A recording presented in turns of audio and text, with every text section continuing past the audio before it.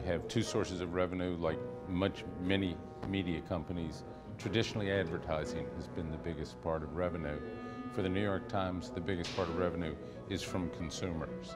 We think that revenue is much more dependable.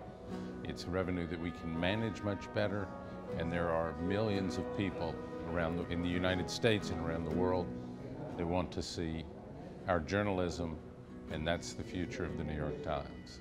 In the next 5 to 10 years, the media industry at large will continue to go through the rapid changes that are happening now.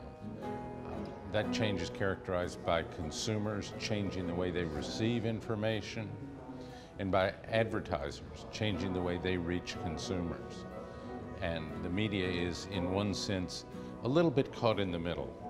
And our challenge is to change and adapt what we do as fast as the consumers and as fast as the advertisers are changing what they do.